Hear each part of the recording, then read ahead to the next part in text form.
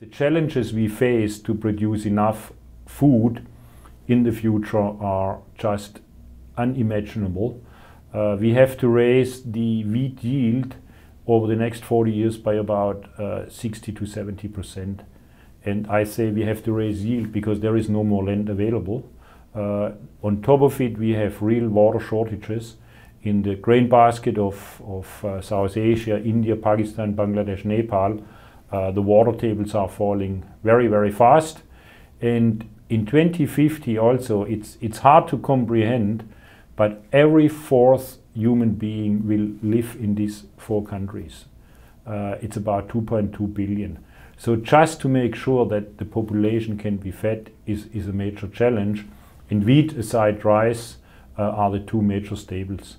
So we have an incredible challenge, and the longer we wait, the more difficult it will be, because we also have to face the consequences of global climate change. And wheat is in particular sensitive to increasing temperature. Based on models which we have based on experiments, you can roughly, as a rule of thumb, say for every Celsius degree temperature increase during the wheat season, the yield potential goes down by 10%. So if the modelers, the climate modelers are correct, and the global temperature will go up by 2 degrees by 2050, that means that today's variety would have a yield potential which is 20% less than what is currently produced. On top of it, we have to add the 60% we need just to keep pace with the population growth. And that means that compared to today's varieties, we have to increase the yield potential by about 80%. This is a challenge which maybe wheat breeders can understand how big it is. For the normal human being, it may not sound much, but it's just incredible. And we have to really bring all the brains of the world together to find new ways. We talk about creating new wheat plants which can use the light much more efficiently. We are looking into increasing some of the yield components like grain size and grain number. But we have to bring all this together. We have to use much, much better agronomy, because otherwise the consequences are disaster. There will be social unrest. And what we have seen today, what is happening in North Africa, that will be just minor compared to what happened if we really cannot feed the population. When UG99 broke out, there were about maybe 5 or 6 real stem rust experts left for the once most important disease in cereals. And that, of course, was a consequence of the complacency. Nobody wanted to fund stem rust research anymore, and that's where it is. So when this Borlaug Global Rust Initiative was founded, the expertise from around the world was brought together, and we were also really, really lucky and to have the Bill and Melinda Gates Foundation to make such a serious and long-term commitment. And if we would have an outbreak of stem rust, for example, in the grain basket of Asia and South Asia, millions and hundreds of million people could be affected, because the disease does, if there is a serious epidemic, the disease does not only damage the plant, it can kill the plant completely. So you would harvest nothing. And that's why we were so extremely afraid. And the other point is also because plant breeders were rather successful in developing resistant cultivars, most countries are currently not prepared to use fungicides. So if you are prepared to use fungicide, you can say if the rust or the disease comes, I apply fungicides. But because plant breeders were rather successful, the farmers today are not equipped really to apply fungicides on a large scale. And that really would mean we would be very, very unprepared, and the damage could be dramatic and very catastrophic. And that's why we were so extremely concerned. We simply couldn't believe that there is a new race which would be so aggressive and really be vulnerable or attack most of our germplasm. Our scientists then checked, and it was confirmed that we had a new race which was very, very aggressive, and it basically could attack most of the wheat which was grown by then worldwide. It was very clear for the CIMMYT scientists and concerned wheat researchers that this was a real risk. And then the Director General of CIMMYT, by then Professor Reeves, he sent out a letter, a press release alerting the world about what has happened, but by then really nobody paid attention to it.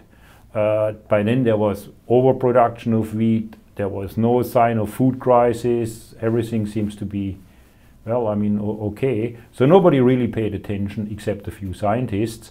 And then in 2005, the fungus moved by air to Kenya. And in 2005, Dr. Borlaug was in Kenya, and he saw the damage which this fungus does on wheat germplasm. And then he really alerted the bell, and he put in all his reputation to really get the message to the world community, to donors, to scientists alike, that we are sitting here on a time bomb and it needs to be addressed as soon as possible. As a response of this one, a task force was formed which looked into it and came up with recommendation. And then fortunately, and thanks to the reputation and all the weight which the name of Dr. Borlaug carried, the donors started to respond. They provided funding, USAID, the Bill and Melinda Gates Foundation, and that really allowed then the plant breeding institutions or institutes like the one which I'm working for, CIMMYT, to develop resistant varieties in a very, very short time. Usually it takes about 10-15 years from starting a cross until you release it in farmers' fields.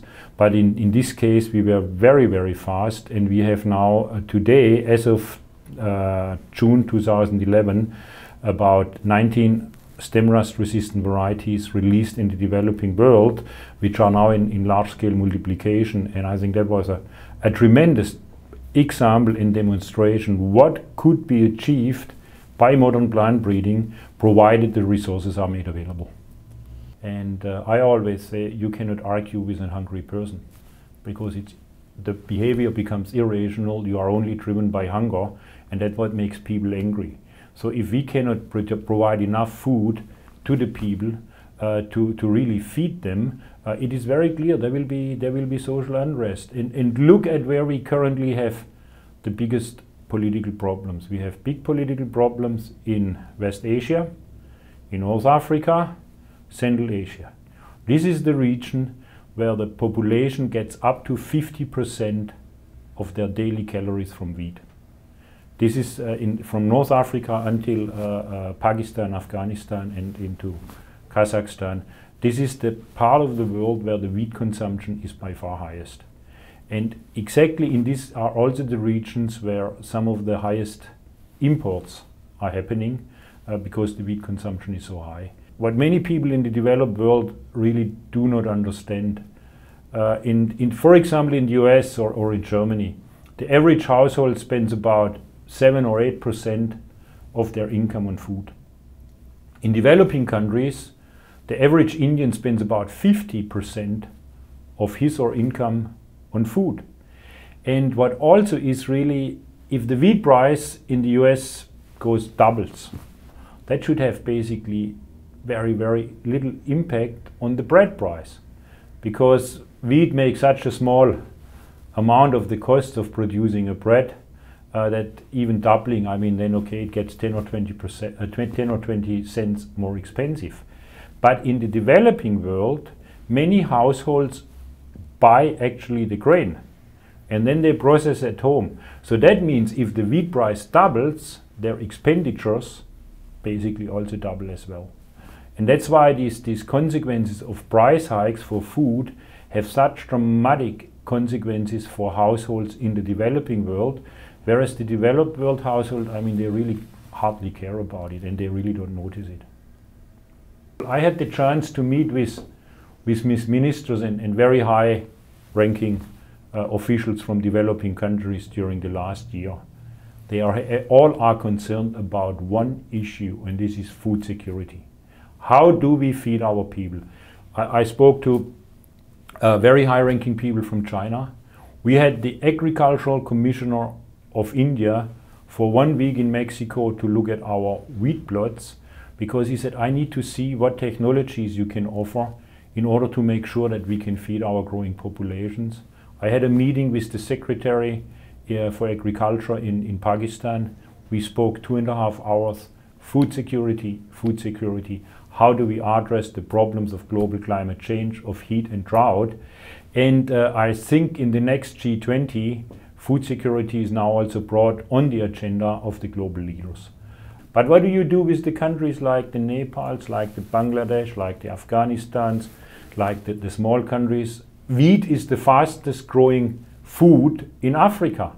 What are the African countries going to do? And so I think there is really a human responsibility. There is a moral, that's what I always say, we have a moral obligation to address the food issue. And it was already President Kennedy who in 1963 said, we have the means to feed the population, what we need is the will. And I think that speaks by itself.